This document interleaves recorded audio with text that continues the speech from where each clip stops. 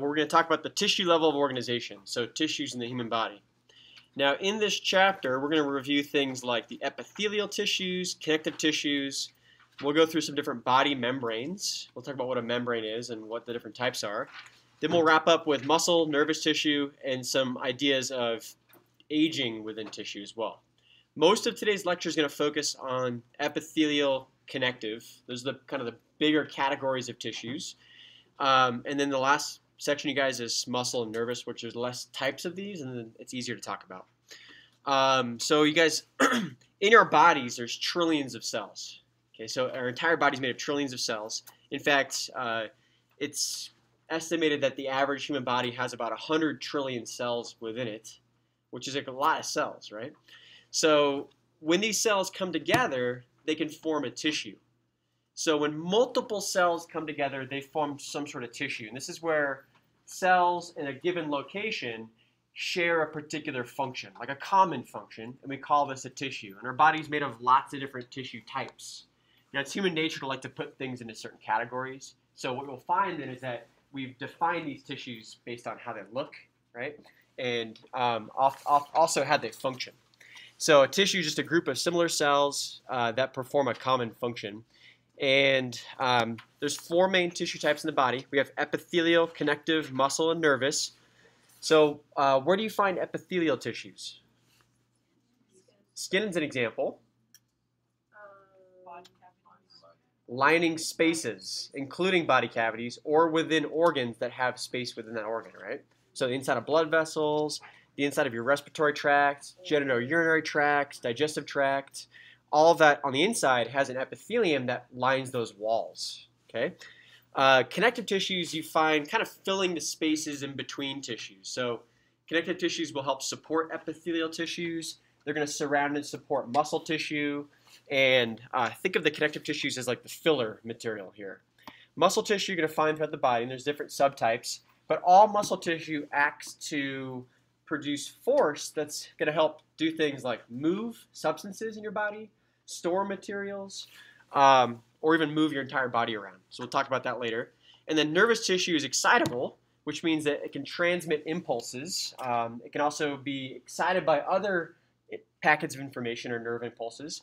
And that nervous tissue can kind of direct the activities of other tissues. So for instance, nervous tissue, which includes like your brain, spinal cord, and nerves, all that nervous tissue can do things like excite glands in your body. So you get excited gland to like make a secretion. Or nervous tissue can excite muscle to contract, right? So we think about nervous tissue as being sort of like the controlling tissue of these four types. Now, all of these tissues will vary in their structure and function, as well as their content, okay? So although we call these tissues, and all tissues have at least one type of cell, these different tissues will have either lots of cells or maybe not so many cells. Maybe one cell type or many cell types. Otherwise, these tissues can have other components like fibers and ground substance. And it's the components of these different things, or the proportion of these components that really defines what these tissues are. And we'll go through what that means in a little bit, you guys. Now, extracellular matrix is all the material you find outside of a cell in a tissue. So extracellular matrix would be like all of the extracellular material, so things you find outside of a cell that fill that tissue. This could be a lot of water, could be a lot of solutes, could be protein, could be fat, and it could be just things that kind of fill the rest of the tissue other than the cell itself. That's extracellular matrix. Now, these tissues can vary in the quantity and composition of their extracellular matrix, which we'll go into later too.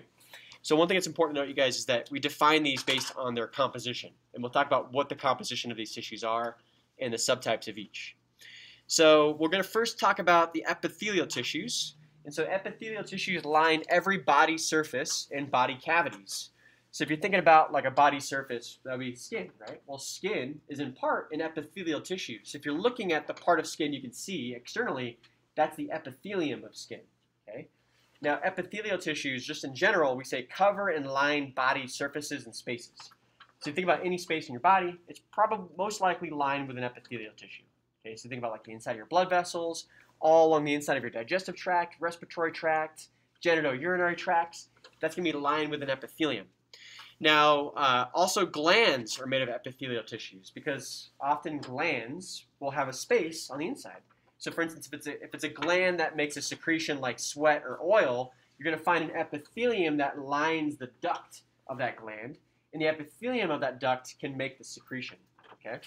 Now, it turns out that epithelial tissues possess little to no extracellular matrix. So what this means then is that epithelial tissues are mostly cells. So they're made of densely packed cells. That's what an epithelial tissue is made of. Okay? So very densely packed cells. Think of like an epithelial tissue, guys, as like a brick wall, right? If you think about a brick wall, it's a lot of bricks and not a whole lot of anything else, right? You do have some mortar that can hold those bricks together, but think about if each brick is a cell, then you have lots of cells that are densely packed that can form a wall of tissue. That's an epithelial tissue. Okay? So therefore, we define epithelial tissues as having cellularity. So cellularity is where we talk about epithelial tissues being comprised of almost entirely cells with very little material outside of that. So it's mostly just made of cells. But these cells are bound together by what we call intercellular junctions. So all these cells are linked up together. Like you don't find an epithelial tissue where cells are just kind of loosely floating around, right? Like if you think about the epithelium of your skin, bless you, if your skin cells weren't tightly held together, every time you picked up on your skin, it should just tear away, right? Well, it doesn't happen, though, because these cells are so tightly interlinked that together forms a really tough barrier, okay? So that although they're mostly made of cells, those cells are very tightly held together by different types of intercellular junctions, which we'll talk about here in a little bit. Epithelial tissues also have polarity, which means they have ends. So we have an apical surface and a basal surface. The apical surface of an epithelium is exposed to the space. Okay? So if you're looking at skin and you're looking at the surface of skin, what side of your cell would this be if you're looking at it? Like on your hand or something. You're right, it's the apical surface. And then the basal surface would be deeper. You won't see that on your skin. It's going to be the part of the epithelium that's deeper in the tissue. That's what's tightly held to the underlying connective tissue. So the basal surface of epithelium is what's anchored to the underlying connective tissue. Okay? So the apical surface is exposed to the space. The basal surface is anchored below.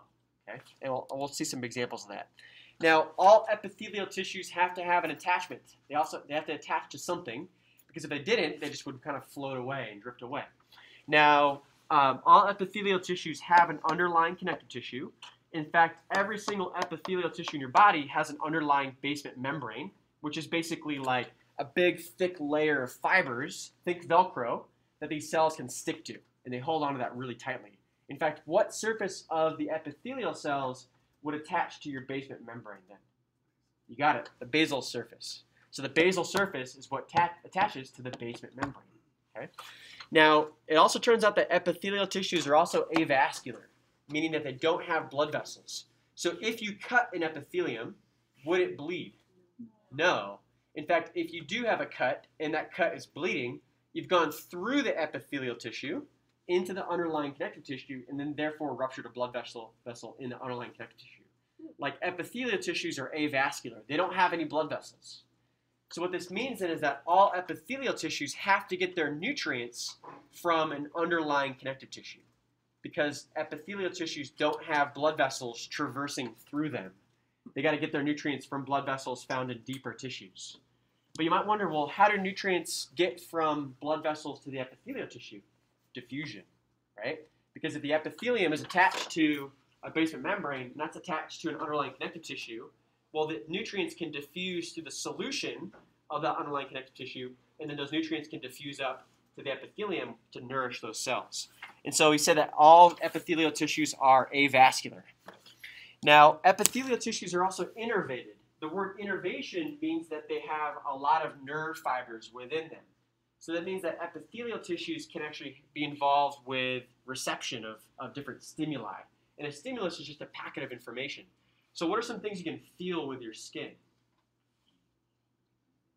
Like we can feel things with our skin. Skin's an epithelium. So what can we feel? What can we feel with this epithelium?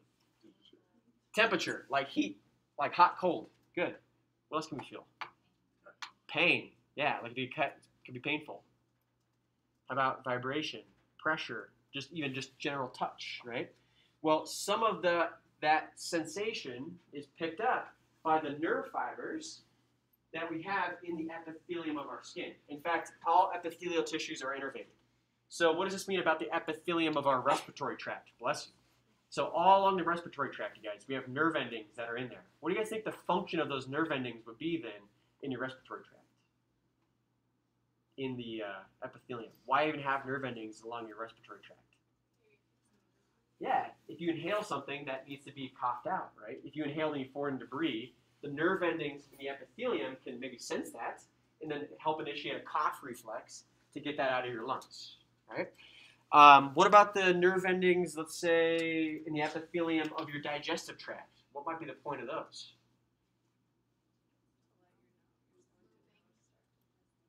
Yeah, exactly. So we can have nerve fibers in our stomach. That way, our nervous system knows that there's actually food there, right? And some of those nerve endings are actually found in the epithelium of the stomach. Not all of them, but some of them can, which means you can sense the contents of the stomach. So epithelial tissues are innervated. So innervation means it has nerve supply. Also, epithelial tissues have a high regenerative capacity, meaning that they can regenerate really quickly. So can you guys think of any epithelium that might encounter a lot of damage or stress and therefore need to divide really rapidly?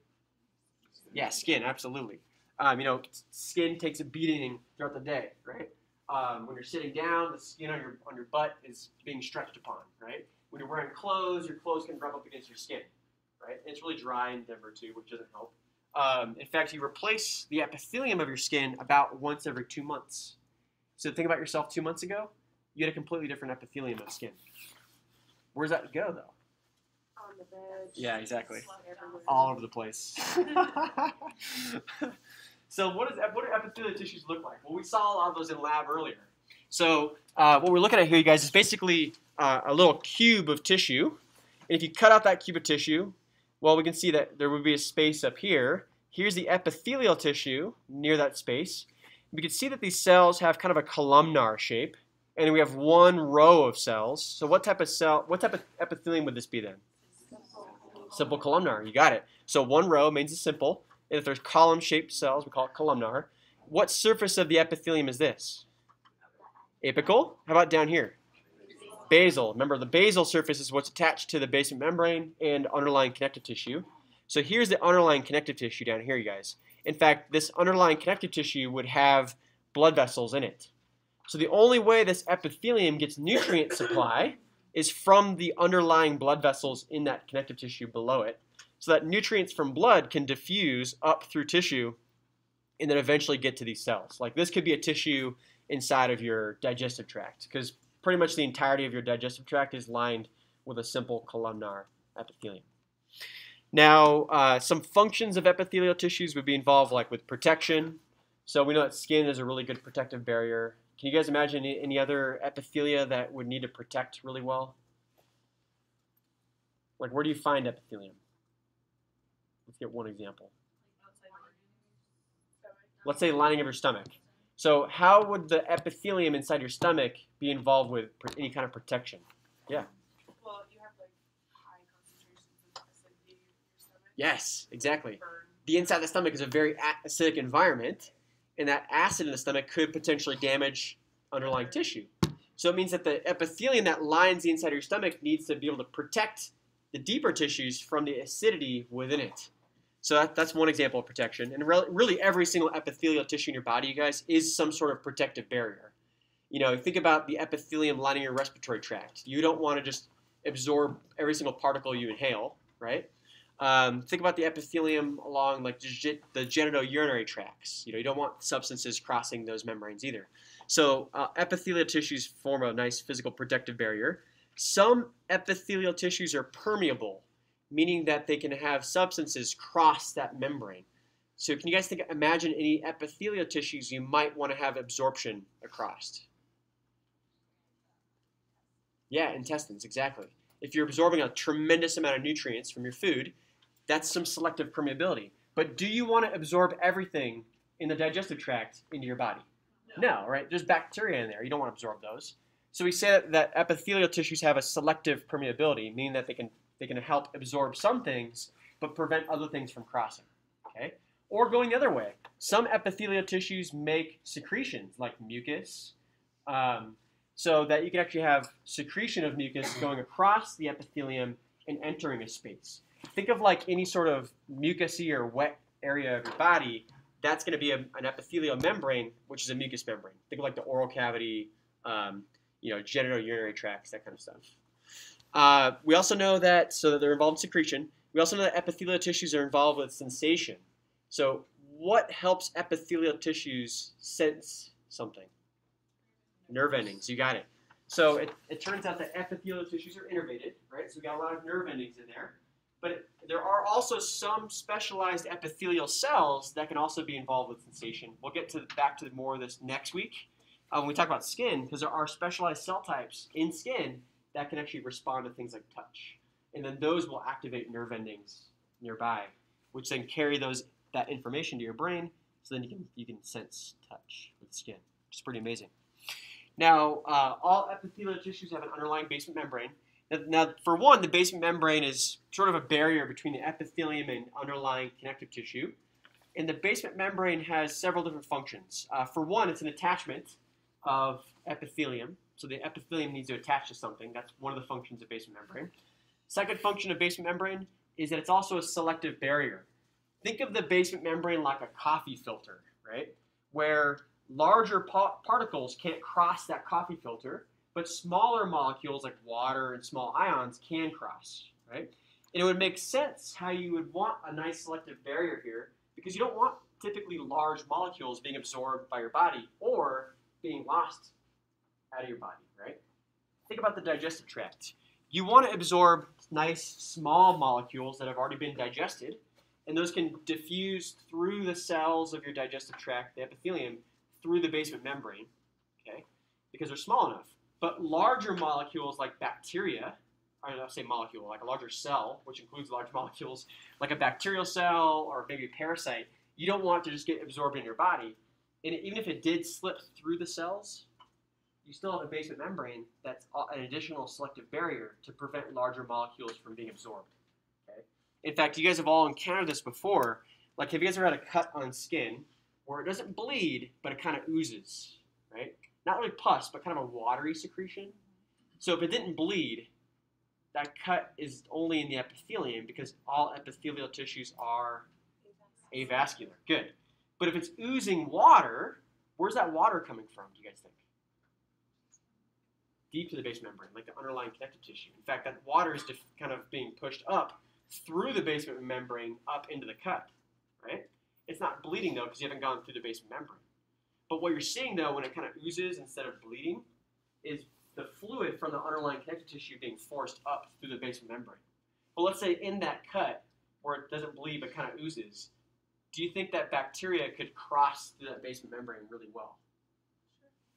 Not really well. Yeah, because the basement membrane is a protective barrier. Some might get across, but many of those will be protected against crossing because you have a basement membrane, which is like a coffee filter that prevents larger things from crossing. So it's an additional barrier. Now, earlier we talked about how epithelial tissues were very cellular, which means they were really densely packed cells. But if you have densely packed cells, you need to have intercellular junctions, which hold those cells together. And we have four main types of intercellular junctions here. We got tight junctions, adhering junctions, desmosomes, and gap junctions. So the tight junctions are involved with waterproofing. Okay, so they prevent water from passing between cells. The desmosomes are more of a structural component, so they can hold these cells together really tightly. Gap junctions allow for communication between cells, and then these adhering junctions are also involved with helping the cells be held together as well as to the underlying tissue. So if we look at a picture of what these look like, you guys, and if we zoom in back on that same picture we saw earlier, looking at our epithelial tissues here, we got lots of cells side by side. But these cells are held tightly together. So if we zoom in here on the spaces between these cells, you can see that there are all these kind of things like looks like rivets or something that hold these cells together tightly. So the tight junctions, they talk about like the rivets between cells. So the tight junctions, actually, could you hit the light for us? Turn the light off. Thank you. So the tight junctions you can see really well here, these like little rows of protein. And what these rows of protein do is they fuse the plasma membranes of these adjacent cells together. So if the plasma membranes are like stuck together, then it's really difficult for molecules to slip between those cells, right? So it's difficult for molecules to pass between the cells because those tight junctions are blocking the way. And so tight junctions are involved mostly with waterproofing. So what are some epithelial tissues you might not want to have a lot of water crossing? Bladder. Yeah, so the bladder. Like you don't want urine inside the bladder being absorbed back into your body, right? So let's say if there was urine up in here, you don't want the water and urine to pass between cells and then be absorbed back into your bloodstream. That wouldn't be a very effective way to eliminate those wastes, right? Somebody said skin, and you're precisely right. If you didn't have a skin, you would dehydrate really, really rapidly. So skin actually prevents dehydration because skin cells are also packed full of tight junctions, which prevents the water of your body, bless you, from leaving your skin between the cells. You wouldn't want that to happen. In fact, that doesn't happen in significant quantities. So skin is protective in that regard. So tight junctions are involved with waterproofing. In fact, you can expect to find these in most epithelial tissues because you don't want a lot of water crossing epithelial barriers. Over here, you guys, we see the desmosomes. Okay, and actually, this is called the adhering junctions. I'm sorry. So these adhering junctions can just help hold the cells really tightly together. Down here, we can see our desmosomes. And these desmosomes also hold the cells really, really tightly together. So what would be some epithelial tissues that you want to have these cells really tightly held together, and that makes that epithelium really tough? Around your lungs. Skin would be an excellent example. We'll come back to the lung thing. But skin's easy to think about because you have a lot of cells that make it up, right? And you need it to be tough. If it weren't tough, it would slough off of your body. In fact, what do you guys think would happen if someone had a disease where these desmosomes weren't created properly? Let's say they're weaker. Is Stevens-Johnson syndrome, does that have to do with that or no? A little bit. It's similar to Stevens-Johnson's. That's gross. Yeah. It looks crazy. So, but what do you guys think would happen if you had a disease where these desmosomes weren't functioning normally and they were weaker? Let's say the skin. Probably have extremely cracked skin. You have a lot of exposure. Yeah, you'd have a lot of exposure. Some more wounds, right? Like open wounds and sores. In fact, there's an autoimmune disease where someone's immune system can attack these desmosomes, okay? And it's called pemphigus vulgaris. And that's basically where your immune system attacks these desmosomes and the skin starts to slough off. Imagine every time you touch your skin, just the tiniest little bit of pressure would cause your skin to just slough away from your body. And that can happen. So these desmosomes are really important in providing some structure and support for your body, okay, or skin at least. Now, what about these gap junctions? So we talked about gap junctions. Gap junctions are like protein tubes. In fact, that's what this is showing here, you guys. So if you zoom in on a gap junction, you'll see it's just a little tube of protein that connects the fluid environment of one cell to the next. What this means then is that it allows for molecules to spread from between cells. Like under what circumstances would you want molecules to spread from one cell to the next through a tube? What do you guys think these are functioning in? Like what do they do? If you have molecules spread from one cell to the next.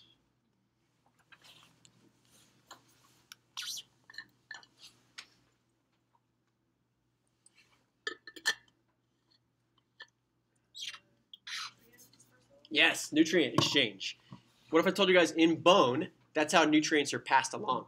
So bone cells pass nutrients from cell to cell through gap junctions. That way when one cell picks up nutrients, those nutrients can spread to the next cell through those protein tubes that are connecting the fluid environments of those cells together. Or in your heart, these gap junctions are used for communication. So electrical currents spread through your heart cells through these gap junctions. So what if you had a disease where these were blocked?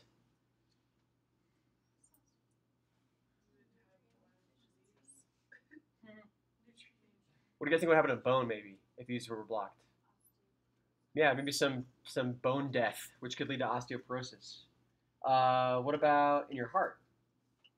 Could your heart muscle cells communicate? No, exactly.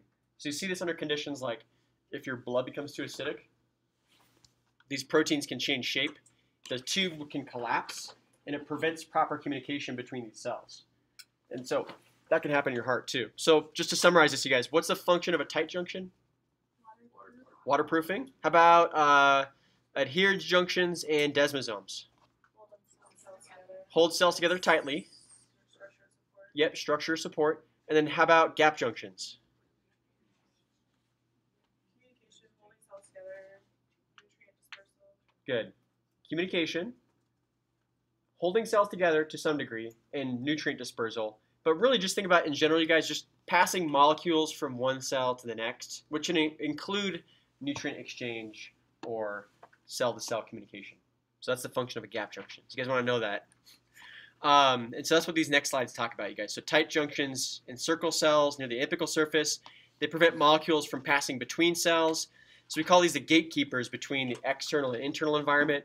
So they prevent molecules from passing between your epithelial tissues. Adherence junctions and desmosomes are going to be things that help support the structure of those cells. And so you're going to find these thickened protein plaques that really hold these cells together tightly. If you lack desmosomes or adherence junctions, then these cells can't be held together as tightly, and the tissue will be weaker as a result. Now, the gap junctions are fluid-filled channels that connect the cytoplasms of cells together, and that way molecules can spread from one cell to the next. So you want to know the functions of these components. In fact, I want to show you guys a picture of that condition I was talking about.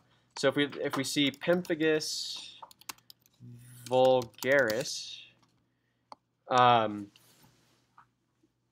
this is what your skin would look like as a result. So you guys see these big old sores, these big wounds? It's because the skin is weakened due to an autoimmune disease where someone's immune system is actually attacking the desmosomes that hold their skin cells together. This isn't from like a lot of trauma, by the way. Like this isn't as though someone like fell off their motorcycle and slid on their back.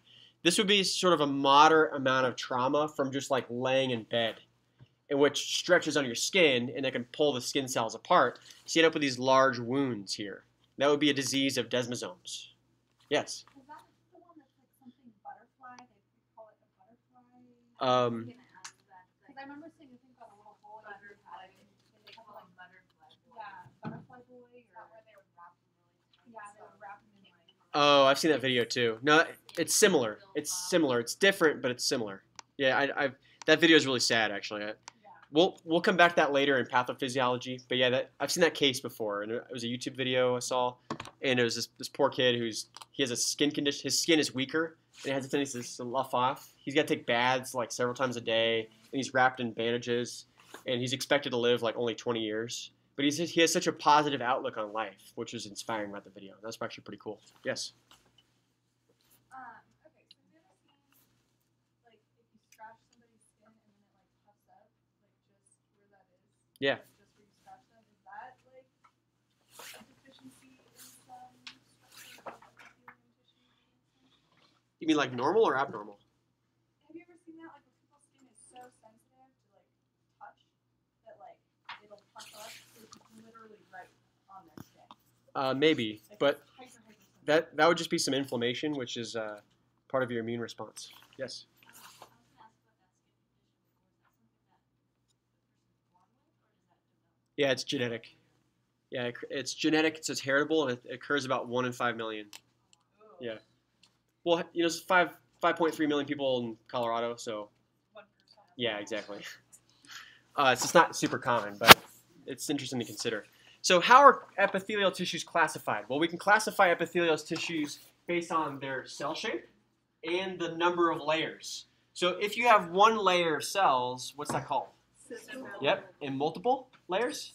Stratified epithelium, good. And then we can talk about the shape of cells too. So we have the simple and stratified epithelium. Remember, simple epithelium have one layer of cells. The stratified epithelium have multiple layers of cells. But then we also have one called the pseudo-stratified epithelium. This is what we call an atypical epithelium, where it looks like it's stratified, but it's not actually stratified. The only type of pseudo-stratified epithelium we're going to talk about is the pseudo-stratified ciliated columnar variety, which you find lining your respiratory tract. So if it's a pseudostratified cilia columnar, you guys, that's the only one we're going to talk about, and that's found in the respiratory tract. There are other varieties of pseudostratified epithelia, but they're more rare. When we say pseudo, we mean fake, right? So pseudostratified epithelium means it looks like it's stratified, but it's actually just one cell layer. Okay. Now, what we see here then is that this would be a simple epithelium because it's one layer of cells. This would be a stratified epithelium because you can see there's many layers of cells or multiple layers of cells here. Now, we can also classify epithelial tissues based on their cell shape. So if they're squamous, they're flattened. Cuboid means cube-shaped. And columnar means column-shaped. So they're wider than they are tall. So going back to the last slide, what type of epithelium would you call this? Simple squamous. Good. How about this one? Yeah, this one's actually stratified squamous. But why not stratified cuboidal if you look down here? Nice. Very good. So these epithelial tissues are classified based on how the cells look at the apical surface, not the basal surface. If you look at the shape of these cells at the basal surface, you'd say, oh, this looks like stratified cuboidal. But that would be incorrect because they're actually classified by the shape of the cells at the apical surface. So we say that this is actually stratified squamous, not stratified cuboidal. Okay, so keep that in mind, you guys. We'll come back to that later. So these stratified epithelia are classified by the shape of the cells at their apical surface, not the basal surface. Now, this is showing the shape of those cells again. So flattened cell is squamous, cube-shaped is cuboidal, and column-shaped is columnar. So it's pretty straightforward. Now, what this table shows right here is basically all of the major epithelial tissues, so all the simple and stratified epithelium, and the different varieties of each. And it turns out that if you can imagine any sort of combination of simple with a cell shape, it exists. So if you think about like simple squamous, that exists. Simple cuboidal, that too. Simple columnar, all of those exist. Okay? Or stratified squamous, stratified cuboidal, stratified columnar. All of those exist in the body. And you might wonder, why would you have so many different varieties of epithelia? Well, it turns out that the number of cell layers and the shape of those cells gives those epithelial tissues a specific function. Okay? So if they're thin, like if they're a simple epithelium and the epithelium is really thin, do you think that would be a nice protective epithelium if they're thin? No. So would you expect skin to be a simple epithelium? No, absolutely not, because simple epithelium would not protect very well. But you would expect that if it's a protective epithelium, you would want stratified cells, right? How about the cell shape?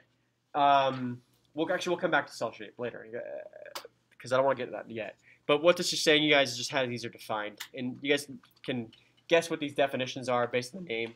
So if I said we had a stratified columnar epithelium, how many cell layers would there be? Multiple, 2 or more, right? At least 2, if not more. How about the shape of those cells? Columnar. But the columnar cells would need to be at the basal or apical surface? Apical, exactly. So if it was column-shaped at the basal surface, but cuboid-shaped near the apical surface, it would not be stratified columnar. It would be stratified cuboidal, because these cells are named, the tissue's named for the shape of the cells at the apical surface, not the basal surface. Okay. All right, cool, guys. So what we're going to do next is move on to talk about all the different types of epithelium, the major types of epithelium in the body, where they're found, and the functions of each. Okay. So we're going to first start with the simple squamous epithelium. Now, if it's simple, how many cell layers? 1 layer. So you get a single layer of cells. And their shape? Flattened, right? Kind of pancake shaped, so they're flattened. So a single layer of flat cells. Do you think this would be a very protective epithelium? No. But it would be good at nutrient exchange because it's so thin. So you're going to find simple squamous epithelium in the parts of your body where you need nutrient exchange to occur very rapidly. Think about in your lungs, like the alveoli of your lungs, which you guys saw in lab earlier. When you saw simple squamous, you were looking at lung tissue. So all the air sacs of your lungs, where gases need to move back and forth very quickly, the epithelium that lines those air sacs of your lungs is a simple squamous epithelium because you want oxygen to be absorbed into your bloodstream really quickly, and you want carbon dioxide to be expelled from your body really quickly. And gases can move across this simple squamous epithelium very fast because the epithelium is so thin. And by having a really thin epithelium, nutrient exchange can occur really, really quickly. Where else might you expect to find a simple squamous epithelium if it's involved in really rapid nutrient exchange? You might expect the intestines. And I'll tell you what, you don't find it in the intestines because simple squamous epithelium isn't that protective. Although in your intestines you want rapid nutrient exchange, a simple squamous epithelium wouldn't be protective enough. So it turns out in the intestines there's actually a different epithelium. It's simple, but not squamous, because you need to have a little bit more protection, because the simple squamous variety is not protective enough. But you're right. That would be a good place to guess where you might find one. Inside your blood vessels. You got it. So your blood vessels, the inside of them, are lined with a simple squamous epithelium, because inside of blood vessels, you want to have nutrient exchange between blood and the surrounding tissue very quickly. So you also find simple squamous epithelium lining the inside of blood vessels. Okay? You also find it forming the amniotic sac. So the amniotic sac in an embryo is made of a simple squamous epithelium, and that makes sense because you want nutrient exchange to also occur rapidly there with a growing embryo. So what about simple cuboidal epithelium? Well, simple cuboidal epithelium, they're single layer of cube-shaped cells. These typically are found in glands of your body. And what I mean by glands, you can find them in certain glands, like some sweat glands can have simple cuboidal epithelium. Mucus glands along your digestive and respiratory tract can be lined with a simple cuboidal epithelium. And they're especially found in the tubules of your kidneys. Like, what were some of the functions of kidneys going back to last week?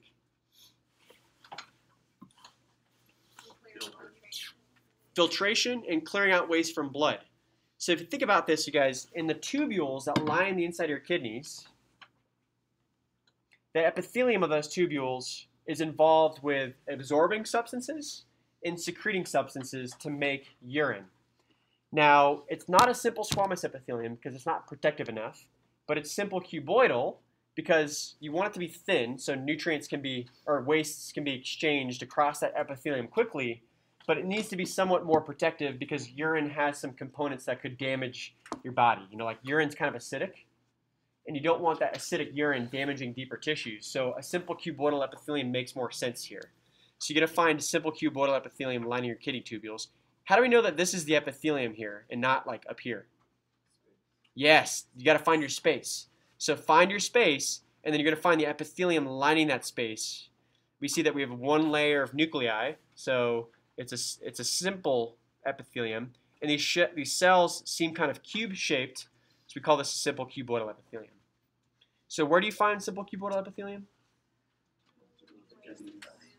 Glands, kidney tubules. And what's it good for?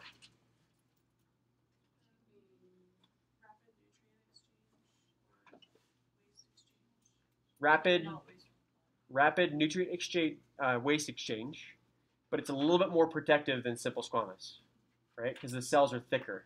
And by having thicker cells, there's more places to put intercellular junctions, so that this epithelium is more protective than a simple squamous epithelium.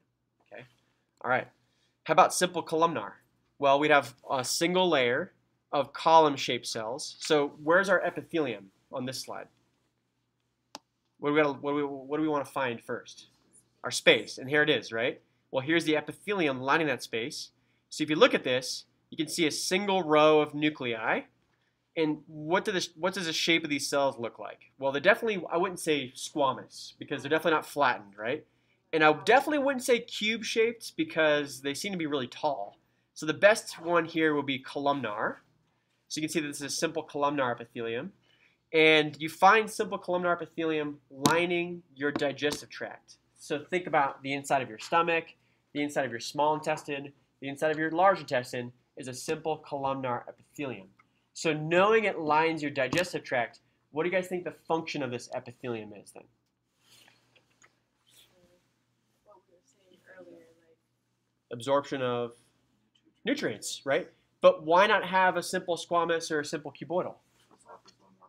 Yes, this is more protective. You got it. So simple columnar, because they're column-shaped cells, you can actually fit in even more intercellular junctions. This is actually good at nutrient exchange, or like nutrient absorption from food. but it's more protective than like the simple squamous or simple cuboidal epithelium. You know, there are a lot of substances in your digestive tract that you don't want to absorb in your body, especially bacteria. You know, there are more bacterial cells in the lumen of your gut than there are cells of your own body. And there's the potential to absorb these in your body, which could lead to bacteremia, sepsis, and potentially death, right? So we kind of skirt this delicate balance between having an epithelium that can absorb quickly, right, so that we can get nutrients, but not having an epithelium that's so thin that bacteria can easily cross. So the good, healthy medium here is a simple columnar epithelium where it's still simple, so you can still get rapid exchange, but it's a columnar epithelium which provides some additional protection here because you don't want to absorb bacteria into your body. Yes? So then all three types of epithelium do not contain all four types of junctions? Potentially. Yes, there's the potential for that. And the difference, though, between their protectability is if you think about, like, on a columnar cell to cell, there's a lot more space or surface area for those cells to connect, which means if you have a columnar cell, you can fit a lot more intercellular junctions between columnar cells versus squamous cells, which are flattened, so they have less space where they connect. So you can't fit that many junctions there. So by having a column-shaped cell, there's a lot more surface area for intercellular junctions to give even greater support versus like a simple squamous cell. Now, the types of junctions that are there will depend on the function of this epithelium.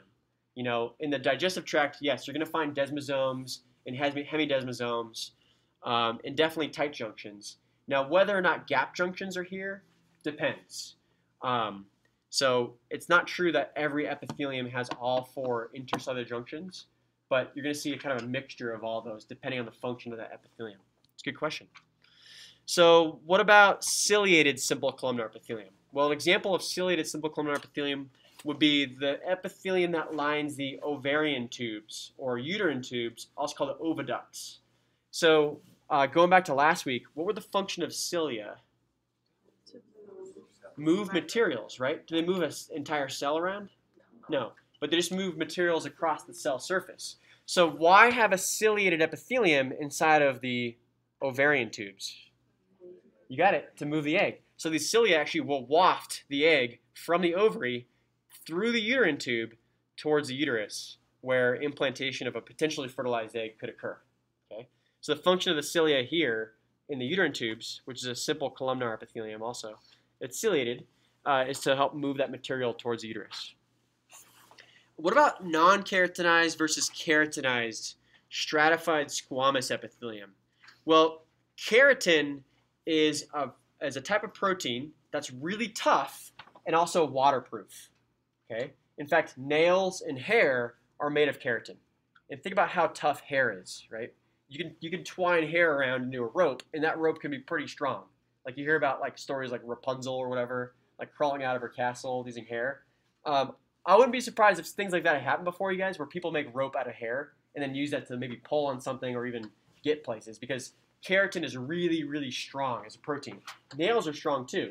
Like you can't just like break a nail off or away from the rest of the nail, as long as your nails have like a normal structure, right? Well, what if I told you guys that your skin cells are packed full of keratin as well? So that in the epithelium of your skin, it's chock full of keratin. We call this keratinized stratified squamous epithelium. And it's the keratin that gives skin an additional sort of toughness to it. But keratin is also waterproof. So what does that tell us about skin? Can you absorb a lot of water through skin? No, that's not going to happen. You're not going to like go into a pool and then absorb a bunch of pool water in your body. That does not happen. In fact, it's a misconception that wrinkling of your fingers is due to water exchange from the pool in your body. That does not happen, you guys. You're not going to absorb water through skin because of keratin here. Now, wrinkling is due to another phenomenon, which we'll talk about next week, but it actually involves your nervous system, not due to like loss of water or anything like that. So it's kind of interesting. But not all stratified squamous epithelium is keratinized. So if it's a non-keratinized epithelium, is it waterproof? No. So where might you find non-keratinized stratified squamous epithelium?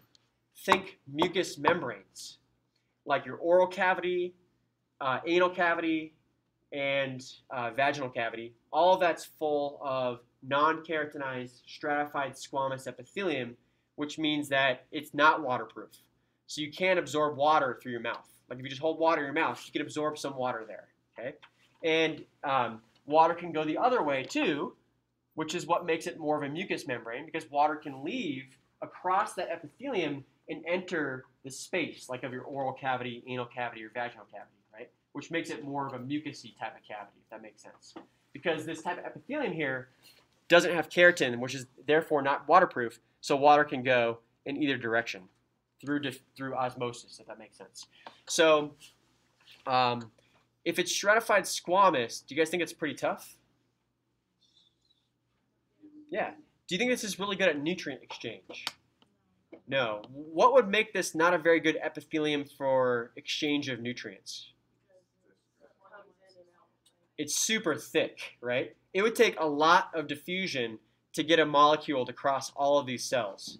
And it wouldn't make sense to have a really thick epithelium for absorption or secretion, okay? So what stratified squamous epithelium is best at is protection.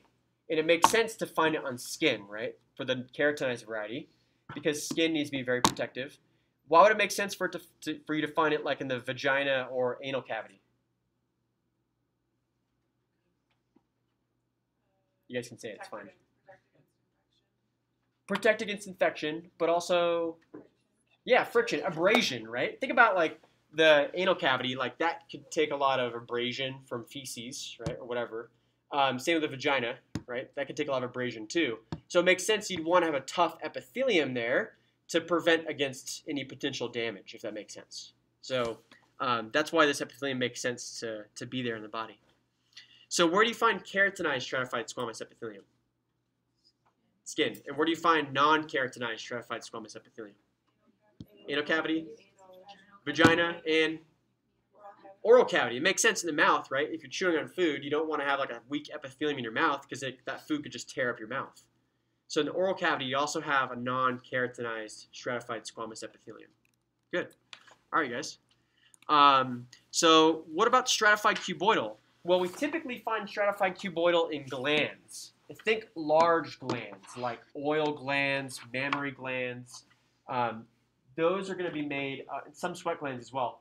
Those are going to be made of a stratified cuboidal epithelium. And how can we make sense of this? Well, here's our space. Here's the epithelium. How many layers do we see here? At least two, right? I count one layer of nuclei here, another layer of nuclei on top of it. So it appears at least two, maybe more. And we can see that the cells maybe are sort of cube-shaped. So we see this as a stratified cuboidal epithelium. What if I told you guys that some secretions by glands are due to an entire cell bursting open? Like breast milk is made this way, where an entire cell bursts open and the contents of that cell become the secretion. If that were a simple epithelium, you wouldn't have an epithelium left, right? If the entire cell burst open and the cell dies, if it's simple, there's no extra cells to replenish those missing cells now. So with breast milk, what happens then is that we have a stratified cuboidal epithelium where the apical cells will burst open and the cytoplasm of that cell becomes the breast milk itself. But the basal surface of those cells can divide into new apical cells because the basal layer here could be like stem cells. Okay. Same with oil secretions, you guys. The oil that's secreted on your skin or on your hair, those cells burst open, and the oily cytoplasm of those cells becomes the oily secretion of skin and hair, which is actually pretty crazy to think about it. Like, who would have thought that like breast milk or oil is just the contents of inside of a cell, which is pretty weird to think about. Yeah. So when you hear that women can't produce breast milk, what's wrong with those cells? It could be a hormonal thing. It could be maybe damage to the lactiferous ducts. I mean, there's so many different varieties of things that could have gone wrong. If my guess would though be the simplest answer would probably be just a hormonal disturbance. But there's a lot of things that could go wrong, and we'll come back to those kinds of questions also when we get to the reproductive system, because we'll talk all about that, like the structure of mammary glands and how they connect and make breast milk and that kind of stuff. All right, guys. How about the stratified columnar epithelium? Well, this one's more rare. It's found in specific segments of the male urethra. Why is it there? I can't say, right? But you know it's stratified, which means it's more protective. It's columnar, who knows why, but you find it there. So specifically the male urethra. You don't find stratified columnar epithelium in the female urethra for whatever reason. It just exists there. So you just want to know that that's one of its locations. Now, is the urethra a place where you would have nutrient exchange? No, because that's where urine's leaving, right? Or semen if you're a male. What about, are there any things in the urethra that could potentially be harmful to other parts of your body, like deeper tissues? Yeah, absolutely. Like urine's pretty acidic. You find bacteria in urine too. Like it's not true that urine's stale. That's a really common misconception. You know, if you ever watched that movie Dodgeball, like the guy's like, oh, I like the taste of urine, or it's like, I like to drink my own urine because it's stale. I'm sorry, it's sterile, and I like the taste. Which I know I'm like quoting a movie that's like 15 years old, but you guys know what I'm talking about. It's not true that urine's sterile. Do not believe that. There are bacteria in urine, so that's not true. But you know what that means then is that the urethra is a potentially harmful environment. So you wouldn't want like a very thin, you know, simple epithelium there because bacteria or acid could damage deeper tissues. So it makes sense to find a thicker epithelium here in the urethra. And I think last but not least, you guys, actually no, two more. The last two ones, you guys, are the atypical epithelia. We have the pseudostratified ciliated columnar epithelium. If it's pseudostratified, what does that mean? It looks like it's stratified, but it's not, right? So it looks like it's stratified, right? Look at this. Like it looks like there's multiple nuclei that are stacked.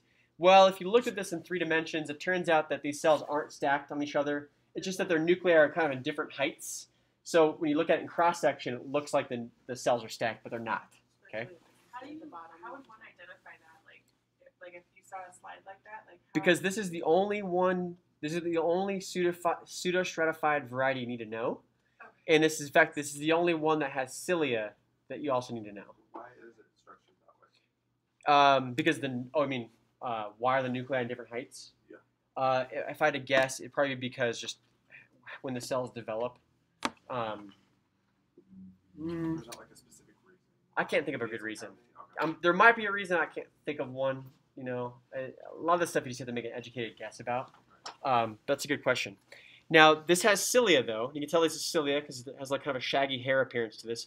Did you guys see this at all today in lab? Did anybody find pseudostratified columnar epithelium? Yeah, that was on your list. But if you didn't see it yet, we'll find it next week in lab too. And you can actually see the cilia if you zoom in, right? So this is the only variety that's pseudostratified and has cilia that you need to know. So if it looks like this, if it looks stratified and has cilia, think pseudostratified ciliated columnar epithelium. And where do you find this epithelium? Nasal cavity. Respiratory tract, including the nasal cavity. So in your respiratory tract, in your trachea, and some of the larger bronchi have pseudostratified ciliated columnar epithelium. What do you guys think is the function of this epithelium?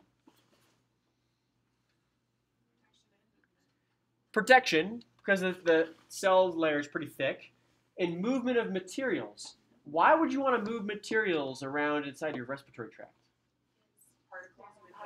You got it, because you're inhaling like a bunch of particles at any moment in time. Like, although it seems like this air in the room is kind of clean and fresh, well, it's not totally clean or fresh. Like, there are particles floating around, maybe fibers from clothes, fibers from the carpet, dust, dirt, bacteria, viruses.